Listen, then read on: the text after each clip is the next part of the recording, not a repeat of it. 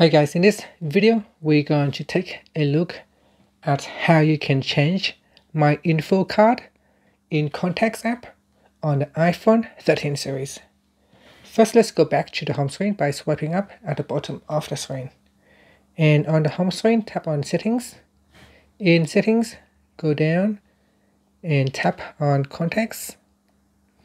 In here, tap on My Info.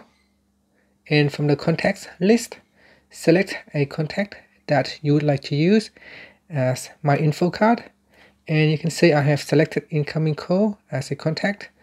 Now if I go back to my home screen, and if I open up my phone application and choose contacts, you can see here at the top, my card has now become my incoming call.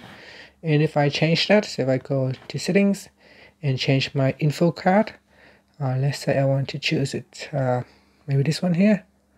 And then if I tap on the back key and go back to my home screen, now if I open up my phone application, you can see my card has now changed to a different contact.